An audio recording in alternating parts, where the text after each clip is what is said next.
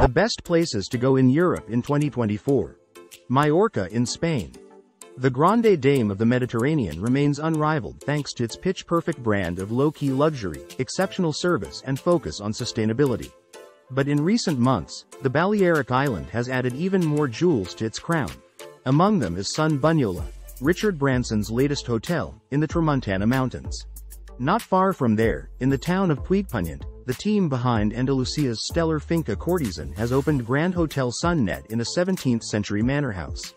Also adding to the excitement for 2024 is the slick styling of Ico's Porto Petro, farm-turned-boutique Stay the Lodge in Zell Majorca. The first Zell hotel is a collaboration between Rafael Nadal and another homegrown big hitter, Melia. As if that wasn't enough, there's also the Four Seasons, which takes over the much-loved Hotel Fermenter, Mandarin Oriental Punta Negra. Beachfront Athos in Marugal, which has unveiled its second project on the island after Cap Rocat. Meanwhile, Sarasur del Dimani Hotel will open in Santa Margalida. And Belmond La Residencia will continue its Artists in Residence program in the third edition of art installation Mythico, in collaboration with Galleria Continua. Biarritz in France. Just over the border from San Sebastián, the French resort town of Biarritz is prepped to step out of the shade of its Michelin star-studded Spanish Basque counterpart and welcome a new generation of sophisticate. They are booking into its artfully resuscitated Belle Epoque hotels, including Experimental's brand new Regina Biarritz, Unbound's Hotel du Palais and enigmatic indie Villa Magnan. Book a table at De Puta Madre and dine with local interior designers and filmmakers. The late 20th century was not kind to this beautiful town on France's southwestern coast, its dwindling fortunes and faded grandeur standing in stark contrast to its late 19th century and early 20th century heyday. When Emperor Napoleon III had his summer palace here, and his Spanish wife Eugenie promoted Biarritz as a health resort. Happily, in the know Spanish and French urbanites have rediscovered this Belle Epoque delight. Lapping up a hip surf scene, Biarritz is one of Europe's oldest surf destinations, thanks to a bunch of American filmmakers who visited in the 1950s, and fueling a youthful Basque culinary scene.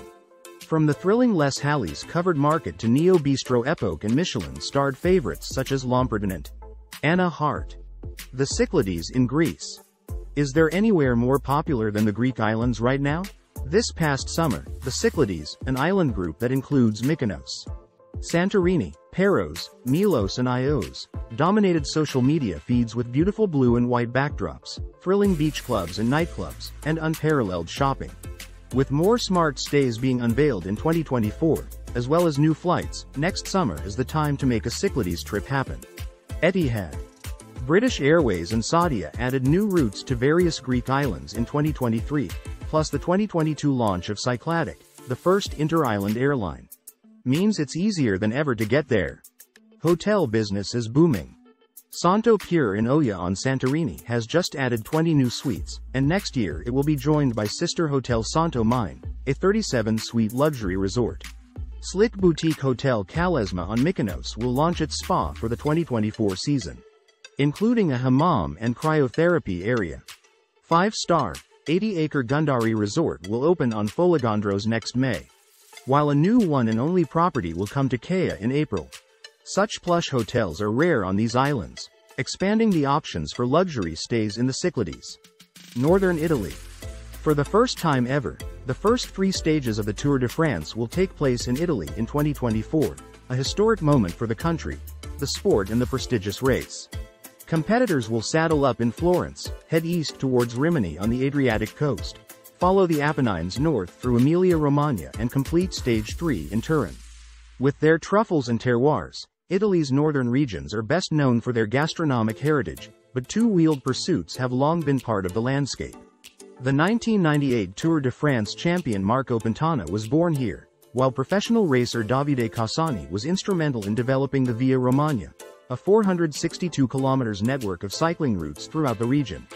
Now, tour operators have upped their game in time for the event.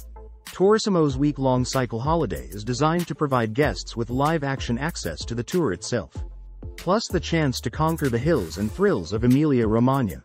Ride International Tours and Ride Holidays have released new routes to reflect growing interest in the region, while the looping, leisurely route between Parma and Modena by In Travel leaves more time for sampling local delicacies along the way.